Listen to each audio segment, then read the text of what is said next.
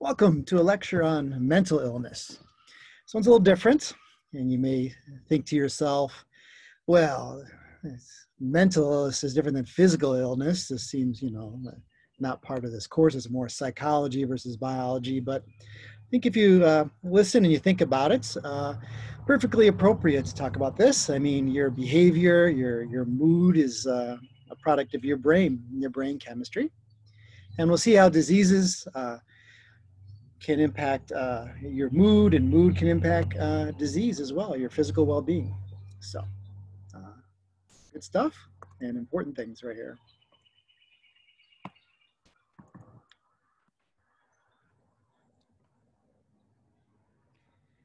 So, mental illness, mental disorders, it's going to affect your behavior, how you act, your emotion, how you feel, and your cognition, your thinking process. And mental illness can be something where it's occasional depression to severe, disabling, life-threatening situations. I think you're aware of that. And mental illness is often amenable to treatment. There's drugs and therapies and different things that will affect mental illness. Now, the Bible for this is this, the DSM, Diagnostic and Statistical Manual of Mental Disorders. So it's what health professionals go to define different mental illnesses. And yeah. So yes, bidirectional relationship here between mental disorders and other physical disorders. So put a link to a paper there. You can look at the relationship between coronary heart disease and mental disorders. But if your hormones are off in the endocrine system, it's going to affect your mood, and your moods can affect the amount of hormones given off, stress hormones, things like that. So definitely goes back and forth. So avoid this false dichotomy that mental illness is completely separate from physical illness. So yeah, when you look at the nature of illness, you can look at it in a biopsychosocial model, where we look at biological determinants and variables of illness. That's what we've been doing a lot of, but psychological as well, and social factors. So all these things going into it. And you talk about being predisposing, meaning it goes both ways, but it puts the risk, certain moods and behaviors put the patient at risk for certain physical diseases, perpetuating or exacerbating the issue, right? And or protective, that certain behaviors and moods will help you prevent relapsing on a disease or decrease its severity. Definitely, all related.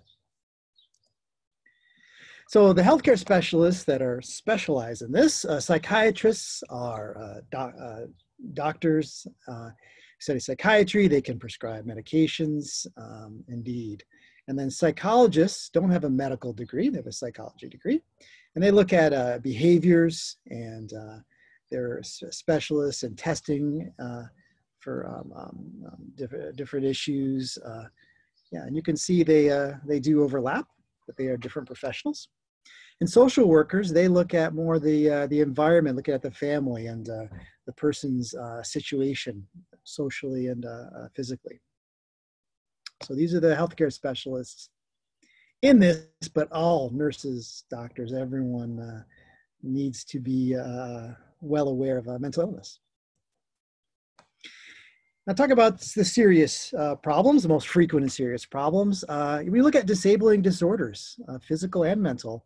Of the top 15, 4 are mental illnesses. So it's clearly important. And then suicide is, when you look worldwide in terms of violent death, you think, oh, it's murder, it's war, it's suicide, more than homicide. Yeah. All right, so the first most frequent disease is looking at depressive bipolar disorders. So bipolar means you're both depressed and manic. You go back and forth. And major depressive means depression. Problem affecting, I bet, some of you out there and everyone. All these mental illnesses and disorders people can feel at times. It becomes a mental illness when it's overwhelming or happens for a long period of time. So you can be depressed over a death, things like that. But major depressive disorder affects people's lives. We're talking about affects their job, their relationships, et cetera, of course. Anxiety disorders, very common, very, very common. These, again, most of these things you guys are familiar with. Panic disorder that can come on all of a sudden and cause someone to freeze in their tracks. Just anxiety, generalized. PTSD, of course. Obsessive compulsive disorder. Do the same thing or wash your hands quite a bit. And social phobias. We'll talk about phobias or fears. Schizophrenia, it's a splitting of the mind and serious disease. It affects quite a few people. And then substance abuse disorders, of course, alcohol being number one, but many, many other substances. It's a mental illness that causes huge toll on society. Personality disorders, talk about borderline personality and a lot of different personality disorders. And then two eating disorders, anorexia nervosa is when you starve yourself and you have a body image of yourself just always seeming too fat, and it's usually young women.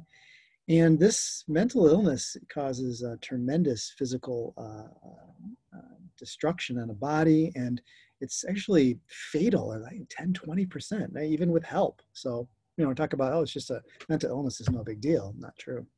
And bulimia is when you do eat, but then you purge, you usually throw up. And it's not lesser than anorexia, but anorexia, again, is pretty deadly. And then we'll talk about sleep disorders. Sleep apnea. Babies sometimes have this where they stop breathing at the night, but we're going to talk about obstructive in adults when you end up waking up and all during the night where you kind of wake yourself up, you stop breathing, and you never get a restless sleep, so you're depressed and lethargic all day. Then restless leg syndrome and limb movement disorders where you feel like you can't sit still or you're kicking, things like that, yeah. And insomnia, this inability to sleep, is a common symptom of many, many disorders, and it can be just on its own manifestation. Yeah, and so many medical disorders have psychiatric symptoms. So when you look at a patient that has mental illness, you want to do a physical too to see if there's a cause, a physical cause you can pinpoint, and then it makes it easy that you can go at that cause, and hopefully that affects the mental illness. So hypothyroidism, your underactive thyroid, is going to cause, often most people are depressed and they gain weight and they're lethargic and they're cold and they're depressed. And so here's a biological cause that can be fixed, pretty easily with replacement hormone therapy. Yep. So when you do a psychiatric exam, you want to do a full medical assessment to take a look and see if there is something you can get your fingers on it and work on that. Suicide, of course, I mentioned. Look at that. It's like the highest cause of violent death in the world. And it can be brought on, many things. And sometimes there's just, you don't know a cause of a suicide. And there's no note, there's no warning signs ahead of time. But you guys, I think it's well publicized. You should take people seriously and make sure that there's help out there for them. But people have illnesses, especially chronic illnesses involving pain. You can see how you'd want to just not want to keep living with this kind of pain. And substance abuse goes really strongly with suicide. And substance abuse, you get feelings of feeling worthless, and then when you fail, then it's just this cycle, and can cause suicidal thoughts. And of course, psychiatric disorders, many of them. So psychiatric emergencies, delirium. If you're delirious, you have this sudden change. It could be due to a toxin. It could be something mental chemistry that you're delirious and you need to be, you can't be let just run around. You could harm others or yourself. Alcohol and sedative withdrawals, of course. Withdrawal symptoms can be deadly. Mania, person is just manic. We'll talk more about that.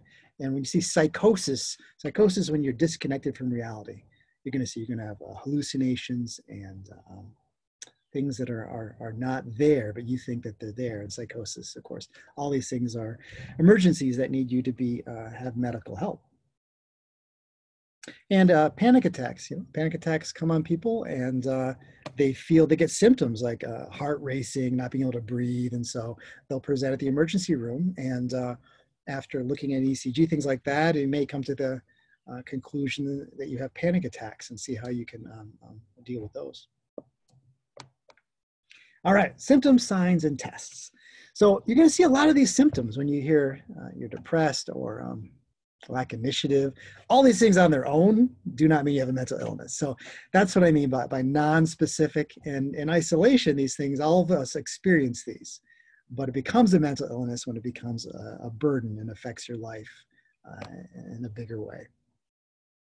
So physical examination, look at blood levels, see your hormones, things like that is something that just needs to be done. Oh yeah, you can do MRIs, electroencephalogram, testing, hormonal studies, definitely. So a full psychiatric evaluation needs to, to get all this information to have a complete picture. In a mental status evaluation, you want to see, do they know what year it is? Do they know who they are, where they're at, right? You can take a look and test for memory, short-term and long-term memory, intellectual functions, their judgment, their mood, speech pattern, and delusions, hallucinations, things that are not there, but they think that they're there. Yeah. There is this PHQ-9 form. I've seen forms of this, I think, when going for a checkup or going to a new doctor, things like that. Yeah. So it's a standard questionnaire. Do you have little interest in doing things, poor appetite, trouble concentrating, thoughts you might want to hurt yourself? All these things are a good screening tool that can put up some red flags that you want to delve further, definitely.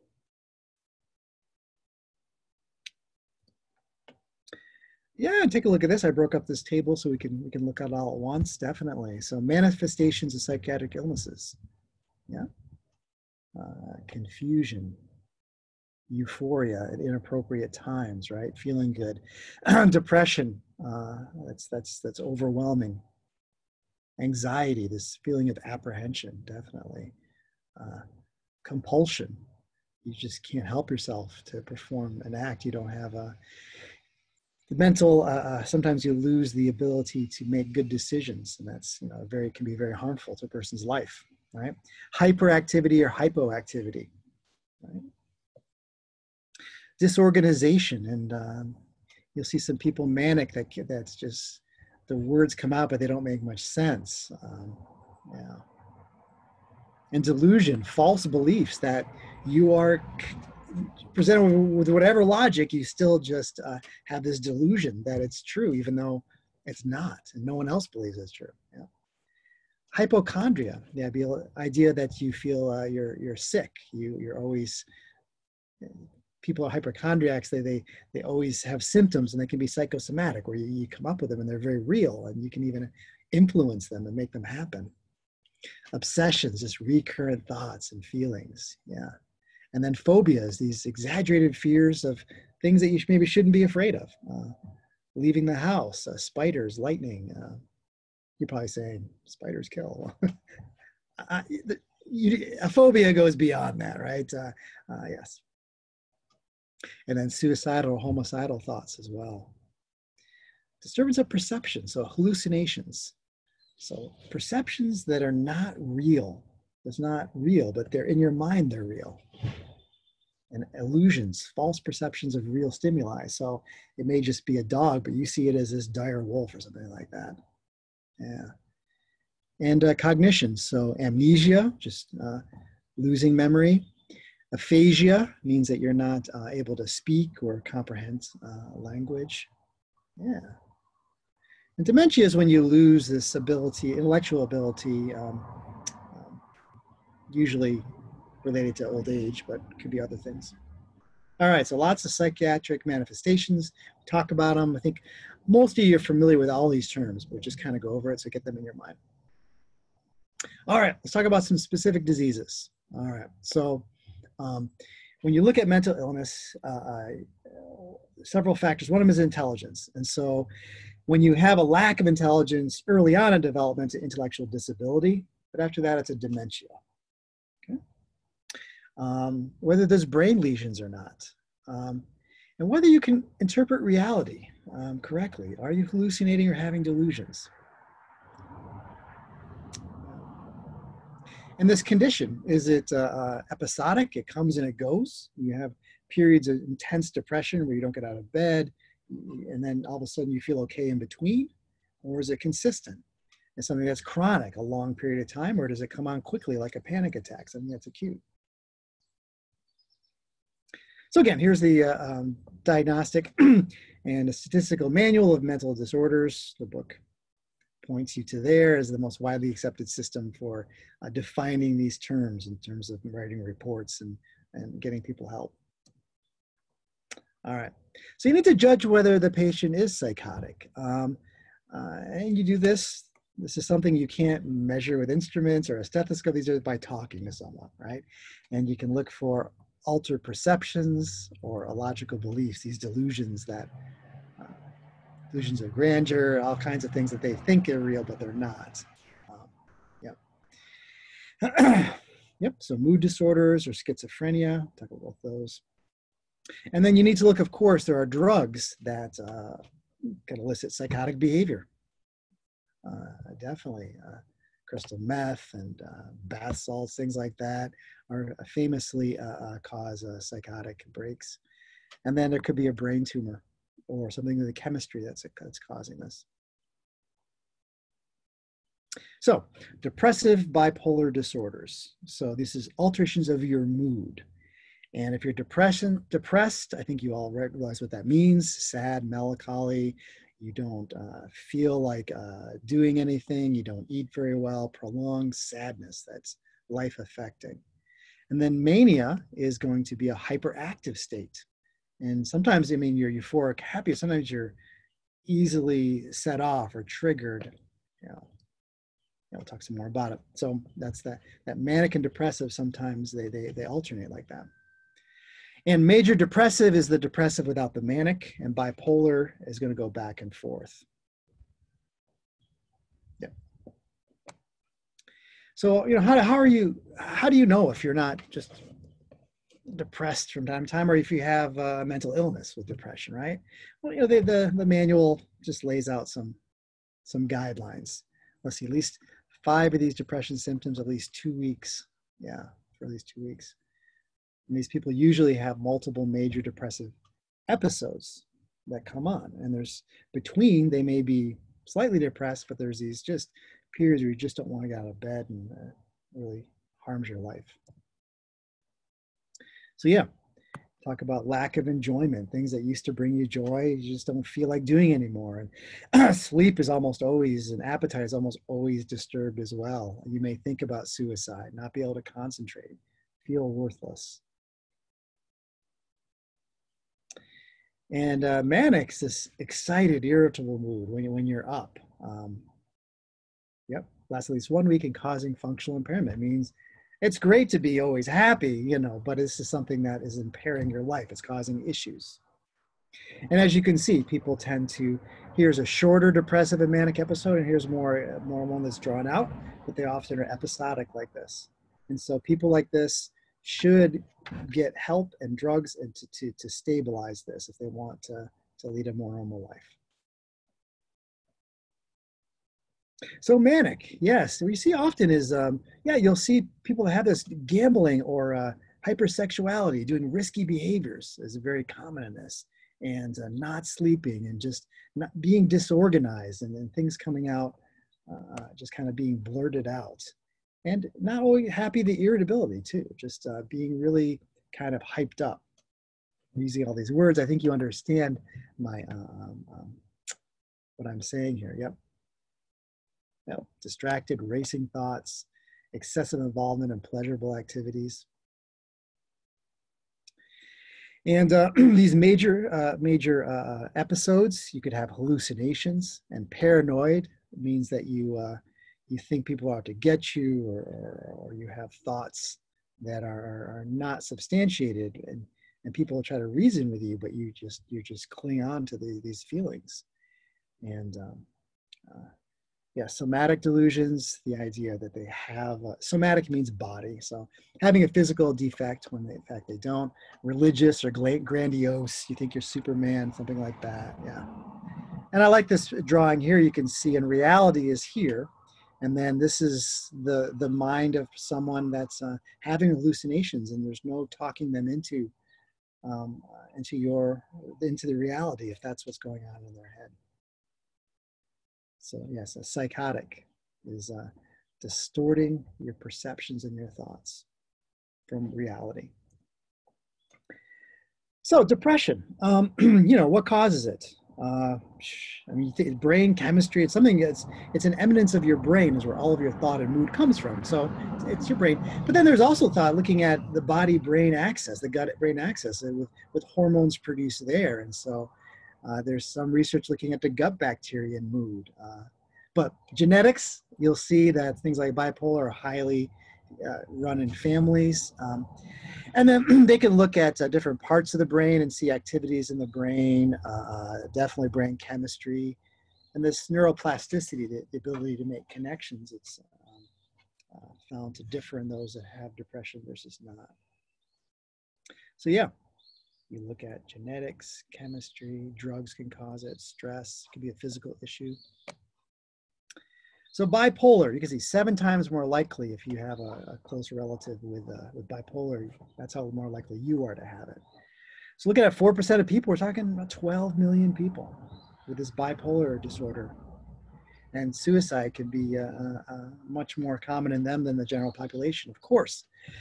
But even though it's genetic, there's no specific gene that's been identified. That's the bipolar gene, something like that. This is the hypothalamus pituitary adrenal axis. So looking at glandular issues, and sleep disturbance is definitely always a big part of this. You guys want to get into it some more, you get into this, you can look at some changes in the brain and differences in the brains between bipolar and depressive people and the average person. What about treatments for this? Well, a lot of medication, Prozac, lithium, a lot of medications out there will change your mood. And people respond differently to different levels and different medications, and they help some people for sure. And psychotherapy, of course, talking, going through recommendations by therapists to help change your mood. Phototherapy, if it's a seasonal affective disorder, people get depressed with shorter day lengths here in Maine in winter, and so you can have lights that sometimes will definitely affect your hormones and your mood. Yep. Exercise, turns out, is very good for depression. And it's electroconvulsive therapy. I saw this in the book. I'm like, yeah, we don't still zap people in the head, do we? Well, yeah. Turns out you can do this therapy, and it changes your brain chemistry in some people. So it's not they're not doing a lobotomy or any shock therapies that were done back in the 40s and 50s, but they do the electrotherapy. So yes, mood stabilizers, you want to bring down the highs and bring up the lows would be ideal if you are a person with bipolar and you want to live a more normal life. Definitely look at sleep. All right. Now anxiety, OCD, PTSD, these kind of things are anxiety disorders where you have, it's fine to be anxious, to be overly anxious at times when you don't need to be that anxious. And this can be life-changing if you have anxiety disorders and panic attacks, of course, or generalized anxieties or phobias. It can obviously limit your happiness in your life. So yes, insomnia, compulsiveness, exaggerated or inappropriate feelings of tension and nervousness is anxiety that you don't need to have. It's good to be anxious if there's a bear comes into your campsite. You should, fight or flight should be, you know, at 100 then, but, you know, this is talking about in normal life circumstances. All right, so looking at different types, panic disorder, yep, generalized anxiety. We'll talk about these, obsessive compulsive. We'll talk about all of these.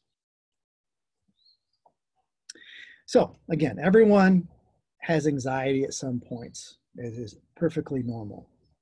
And you may see this with other mental illnesses. Anxiety is part of it, of course. Yeah, definitely, yep. And you can tell the patient, and it's not like a delusion or something, they're aware that, that it's not rational to be so anxious. They're aware of it, but they can't help it. Of course, you can't just yell at them like, stop it, and that's not going to help. You know, they realize they're overreacting, but they can't change it. But generally, they understand reality. That's not a psychosis. They know reality, exactly, yep. All right, so phobias, these are fears. And I guess phobias are irrational fears. I mean, you should fear being run over if you cross the street with your eyes closed.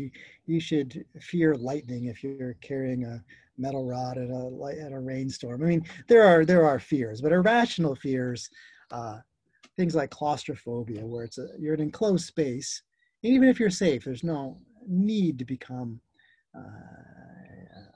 you know, to be so anxious and have your heart race and have real issues like that. Blood is common. You can see, look at it, things like fear of water, natural environment, animals like snakes, of course, and then situations like being in crowds or leaving your house or being in small spaces. And fear of the blood or needles. These are some common phobias. And there's a phobia of almost anything. And how they begin is interesting and not completely understood. So panic attacks are short-lived, unplannable events, right? When you have this attack, you're super anxious, and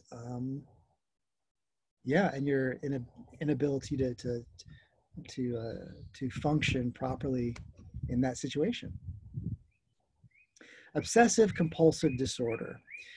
And these are people that have compulsions or repetitive thoughts. They need to go and touch the door each time. They will count constantly. They'll wash their hands constantly till they're red and chapped hands. So if you see that kind of a symptom, you can ask, how often do you wash your hands? And they like, yeah, well, 50 times a day. And that's a kind of thing. So, and you'll see this also in pacing. Even in animals, you'll see this that are kept. They will do this stereotypical behavior again and again and again. So you can see an obsessive thought, and you get anxious about it. So you do a behavior, you feel okay, but then it goes round and round. So therapy, medications, everything to help you live a life without having to do these stereotypical behaviors constantly. Yeah, acute stress and post-traumatic stress disorder. So obviously acute stress or having this post-traumatic means there was some traumatic issue that will cause you from that point forward to have these attacks, these panic attacks. And severity and type of trauma, the more severe the trauma, often the greater this PTSD, of course. And causes men and women rape, number one. It's just such a traumatic event that can cause PTSD. And in men, often they're put into combat situations, and of course, you know, being in a situation can cause be very traumatic. See people killed, or friends killed, or to be so scared because you know being in that situation, right? Childhood neglect, physical abuse, women rape, sexual molestation, attack, or threatened. So this event is going to be the trigger for post-traumatic stress disorder, which can be debilitating. And if you have it, I hope you get help and to help manage it. with medications, definitely, and psychotherapy. All right, schizophrenia is a serious behavior. It's you become untethered to reality. You have delusions, these beliefs that you are sure of, but that are not real, they're not true. And these hallucinations where you are seeing, hearing, tasting, smelling things that don't really exist. Your mind is making that up. And of course they're real, because in your mind, if you trigger those regions, those are sensation areas where it's the same as the real sensation, but instead of coming through your senses, they're just being triggered within your mind. So they're absolutely as real as anything you can see, just to put yourself in the shoes of someone with a mental illness like that. So yeah, psychosis, a real break from reality, these delusions, these hallucinations, and that's what schizophrenics deal with. Yeah, and so you'll see, looking at children. So you see on this end, this flat effect, this kind of no emotion at all. And then they don't say much, or they're disorganized, yeah. And then they'll have periods of this bizarre behavior, delusions, hallucinations. Yeah. So inappropriate emotional responses. And then aggressive on one hand or withdrawn or ambivalent. So these big alterations in mood with schizophrenic, either side. And when we speak about this, we talk about positive and negative symptoms, and I wasn't sure what that is, but positive symptoms mean things that are added. So delusions, hallucinations are not real, you're adding them.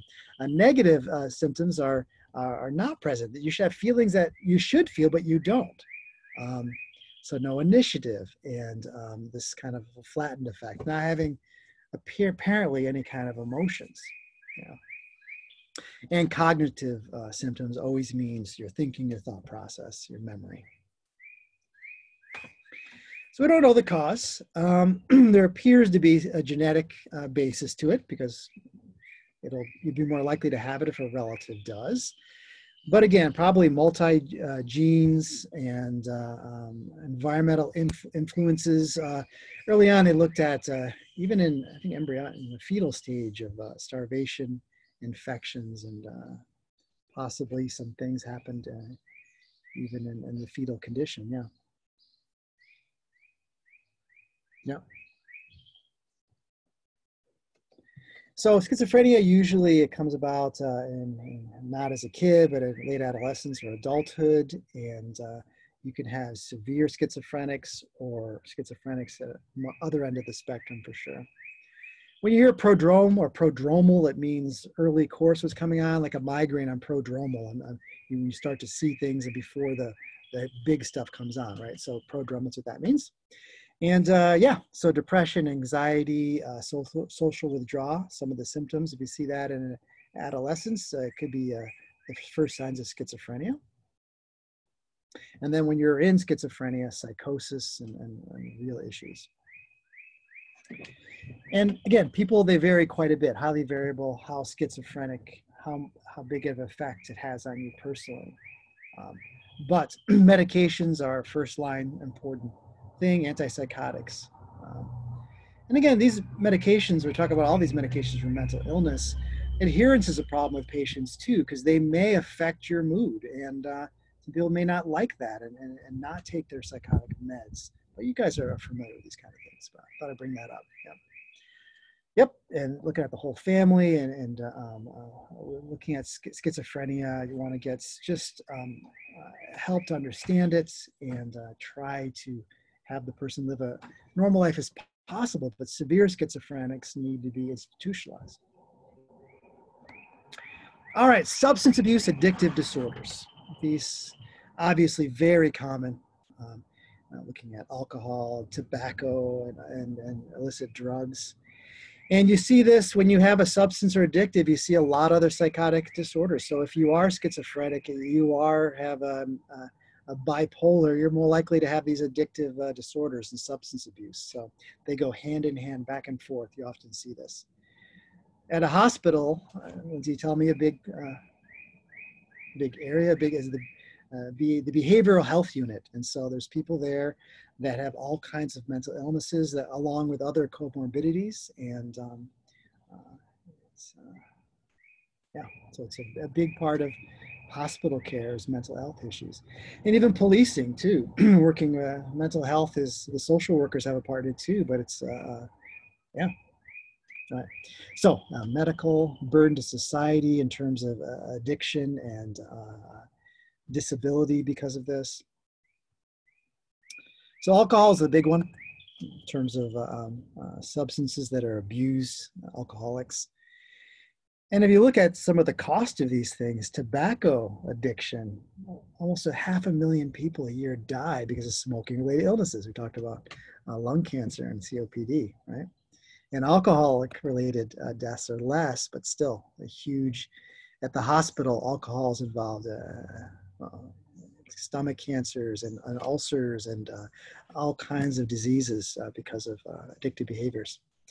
And of course, stimulants, opioids, hypnotics, hallucinogens, inhalants, like people will buy compressed air or whipped cream or paints, things that have other horrible effects, air fresheners, horrible effects on your mind, but they give them that high and they can be addicted to it. And it's legally available. So these things, and cannabis too, people say, oh, it's just pot. Well, if you smoke pot every day, you have an addiction problem. You say that's not addictive. Well, it's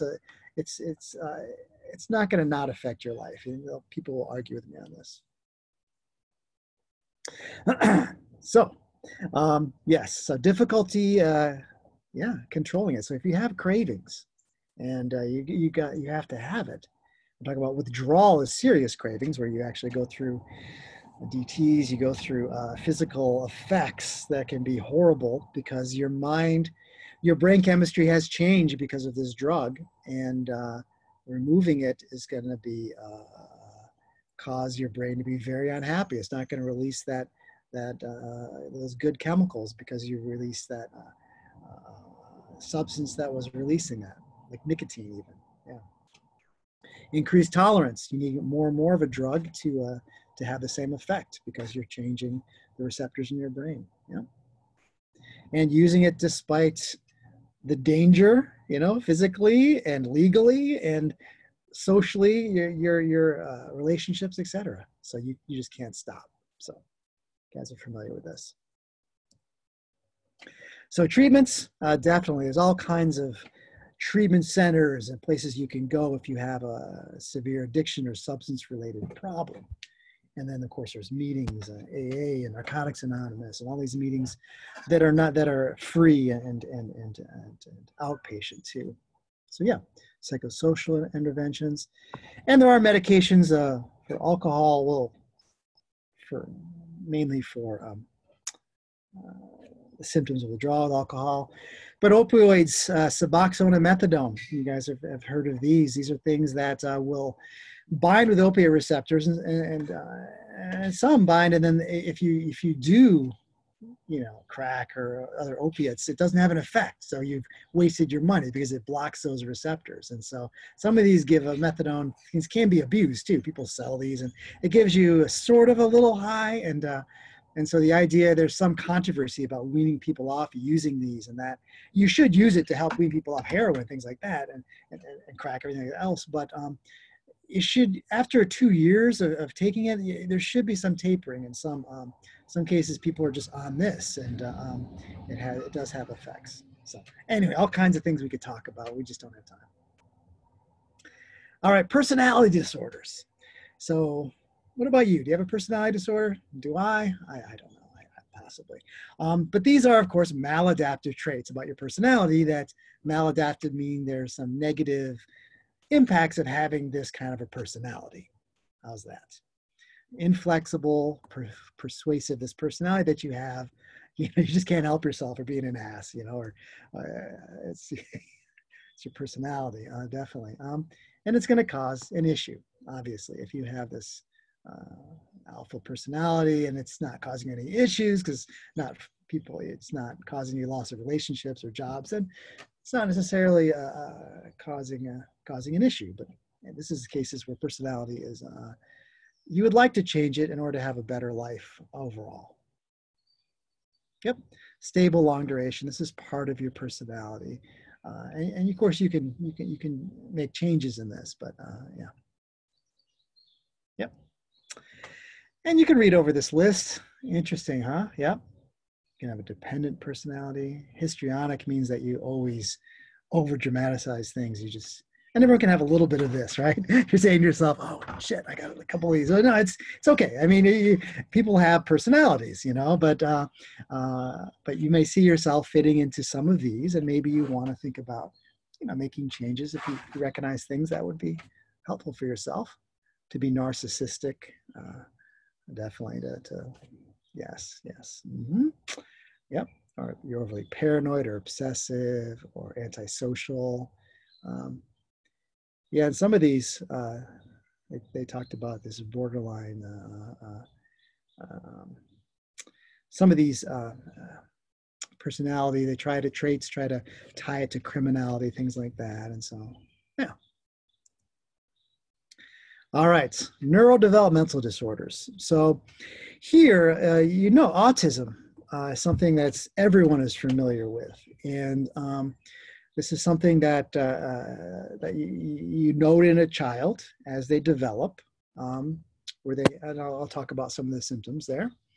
And then attention deficit, ADHD, hyperactivity. Okay, and some of these are controversial too, because maybe we're overprescribing and we're noticing it too much, and we're trying, and it's just children being children, that kind of thing, right? Yeah. And intellectual disabilities, of course, learning disabilities, yeah. And of course, intellectual disability, we talk about if it's early on, we call it an intellectual disability. So some things that can cause this, of course, Down syndrome, a chromosomal issue, but prenatal, neonatal things that are going to be insults on the brain, metabolic diseases, and external agents. So there are diseases and toxic agents and hypoxia or lack of oxygen, prenatally, developmental things that happen. Remember, the brain mostly develops during the first half of pregnancy. In the second half, lesions, things can happen to it. And going on early childhood too. Depression and anxiety, things that are found in childhood. Usually not psychosis, schizophrenia, bipolar. We see this in adolescents to adults, but in children we see anxiety disorder, definitely. Yeah. So autism, we're here to talk about the spectrum. So yeah, you're not autistic or not. What you notice in children with this is that they have their social interaction is different. They don't make eye contact. They seem withdrawn. They don't talk as much. And so you might notice this in a child and take a look and get them checked out to see what a professional thinks, so you can get them the best help that you can. So usually before 3 years old, social interactions and communication are really an issue. They may have perfectly high cognitive skills, but they don't interact with people. They don't have empathy. They don't. They might not hug. And there's things that are, of course, very disturbing for parents, and it can be like along this whole spectrum too. Yeah, you may see repetitive patterns. Kind of a OCD kind of a feel to it. Yeah. And again, there's high functioning autism, and then there's severe autism where they're nonverbal and they just constantly rock and make emotions. So on either end. On the high functioning, Asperger's syndrome is you'll see sometimes incredibly intelligent, but just really bad social skills. And yeah, and so indeed, and it's hard. You can't put a number on it, how you define it exactly, but it's on the autism spectrum where there's definitely issues with socializing, but the cognitive ability is there or can be extremely intelligent. Yeah. Let's take a look. Yeah, they don't like a lot of sensation. You'll see, especially as a child, definitely don't want to be touched. Yeah. And then this extreme focus on something at the detriment of other things. Yes, definitely. they like a normal pattern, they don't like change. Yeah, not empathetic. So it's yeah, not able to feel that empathy. Yeah, and then sometimes repetitive behaviors. Yeah. So ADHD, attention deficit and hyperactivity. The idea, kid in school just can't sit down like the other kids, is always, mind is wandering, doing 100 things like this. And if it's influencing their cognition, their learning, then it's something that should be looked at and possibly, medicated or therapy to help with that. So yeah, sometimes hyperactivity includes impulsivity, and sometimes yes, just doing things without thinking, and it can be a nightmare for a parent. And again, Ritalin, you've heard some of the backlash against over medicating children with some things like this. So again, I can see, wanting to take a look at this from both directions. Yeah, learning disorders, a defiant disorder. Yeah, when you have a kid that does not respect authority, and it can be, all these things. I don't have any kids. So these things all seem like a nightmare to have to deal with. I have lots of friends with kids, so of course, yeah. Substance abuse disorders, even growing up, you'll have absolutely kids before their teens even finding alcohol and marijuana these days. And then conduct disorder, just really disruptive and violent and not wanting to follow rules. So all these things are very concerning and should be looked at when in child and adolescence. All right, and I believe this is the last topic, looking at mental disorders due to another medical condition.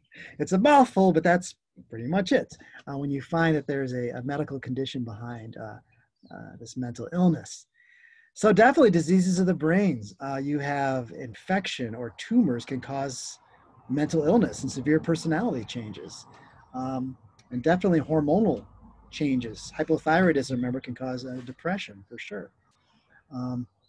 And then it can be, of course, drugs or toxins can cause mental illness as well. So always when you want to do a psychiatric diagnosis of a person, you want to keep open the possibility that it's not a mental illness without a biological cause that can be looked at. Look at toxins or hormonal issues.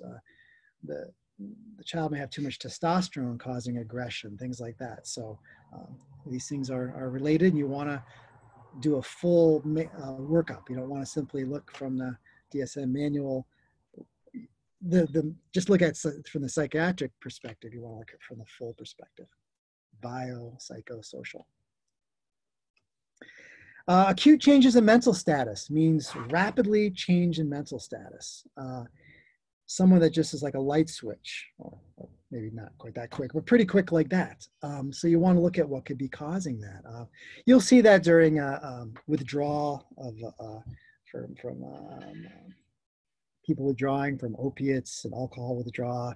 Yeah, they'll be real quick with the emotions. They'll let you know they're unhappy. Yeah, and it could be rare cases of disturbance of electrolytes or infections cause these changes in mental status. Strange, but true.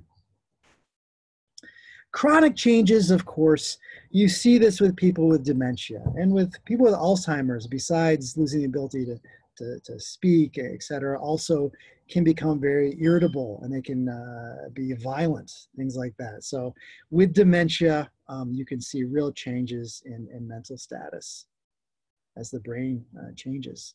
Personality changes, even psychosis and moods. Yeah.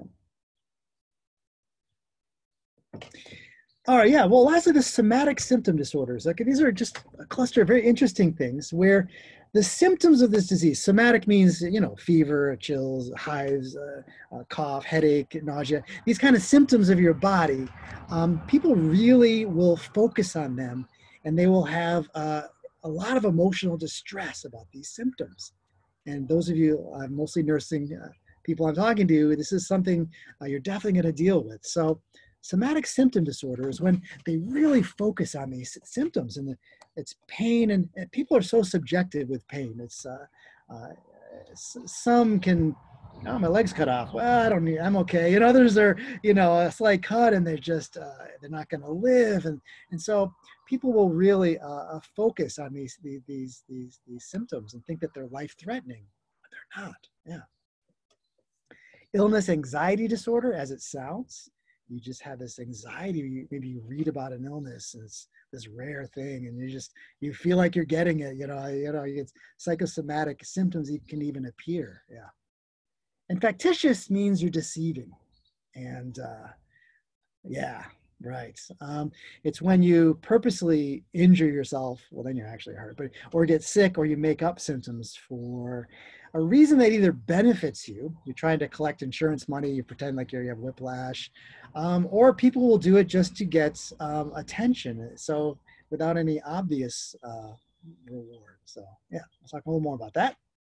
Yeah, as an example of a fictitious disorder, this Munchausen. Fascinating how there'll be people that often well-spoken, intelligent, that will just seek out medical attention.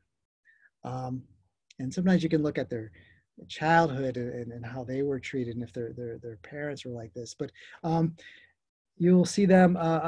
So they the symptoms are they'll make up symptoms or cause harm, again with no incentive. And malingering, we'll talk about, is that's when you purposely are trying to get out of going to school, or get out of the military, or get a insurance reward. So the symptoms are intentional.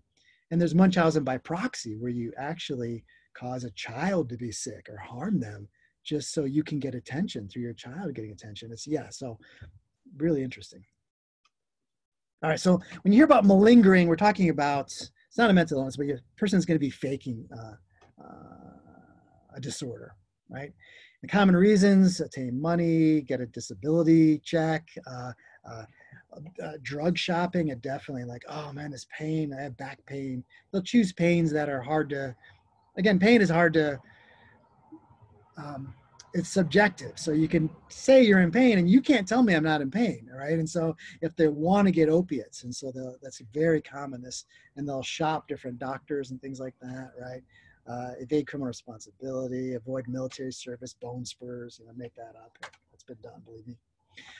Yes, so these are things that malingering, when you hear that, when it's tough because you want to take a patient seriously, but clues will come up and things will come up and their history will come up that their symptoms may not be real. All right, but the people that are not, doing it purposely, it's also called psychosomatic, where they actually have the symptoms, and it's caused by, this is where the brain and the body are connected. And some things that are not under your control, generally vomiting, unless you make yourself vomit. Yeah, if you hear complaints that if they have a fever, you can't make yourself get a fever. Easily, right away, right? You can get yourself sick, I guess, right? Yeah, it's great. So anyway, real interesting things to think about. You got to keep these things in mind, dealing with the mind and symptoms. And there will be some nefarious people with seeking drugs and getting attention for other reasons. All right, so sleep-wake disorders. Sleep apnea, very common. They can give you a positive pressure device when you sleep, but what happens is that you wake up all during the night because you stop breathing. Usually your palate's, the anatomy is bad, so you usually snore, and then you stop breathing for a while, and start breathing again. So you wake up completely not rested at all. So it causes depression and irritability, and so yeah. And these other movements during sleep, and there's sleepwalkers, and narcolepsy is when you fall asleep during the day. It's a weird one too. Yeah. And then bruxism, when you grind your teeth in your sleep. I throw that in there too.